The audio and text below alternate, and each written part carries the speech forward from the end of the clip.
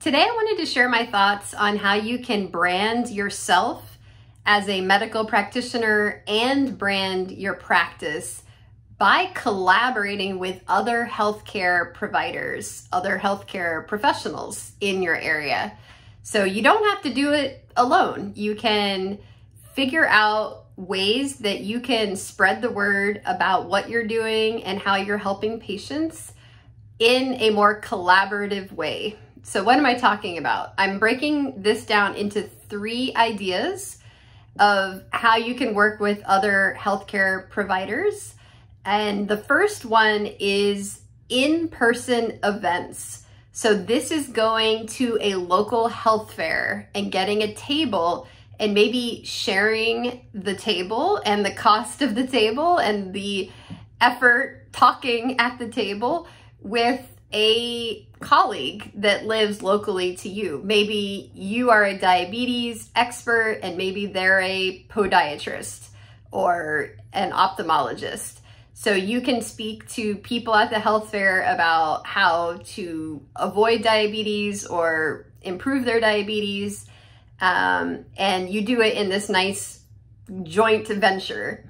You could also give a talk at a local library or community center. The second idea is a virtual sort of event. Especially during the time of COVID, everything was webinars, Zooms, and podcasts. So I feel as though the tide is changing now, luckily, and things are opening up, but it doesn't mean we can't go back to those remote virtual sort of meetings.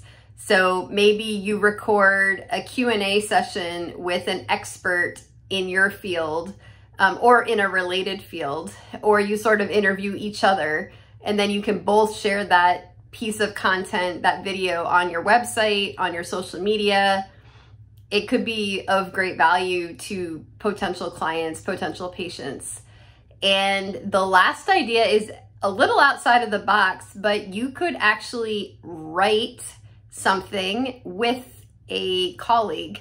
It could be a simple article that you co-write. You could put it in a local newspaper, magazine, or maybe you want to write a book, an ebook. I've written quite a few ebooks. You can publish them on Amazon, basically at no cost. So it's a great way to get the word out. It shows you as an expert, but instead of taking the entire project on yourself, if you do it, say with 9 colleagues, you each take 1 chapter. Now you have a 10-chapter book where you each speak about some topic that you're an expert in. So this may seem like a lot of trouble, but it's really nice to not feel alone as you're building your business and your practice. There are people exactly in the same boat that you can directly work with and build each other's brands at the same time. There's always strength in numbers, and you don't have to do it alone.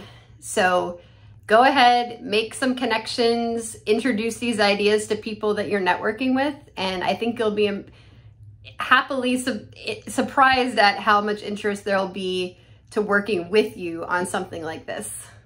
All right, to your success. Bye-bye.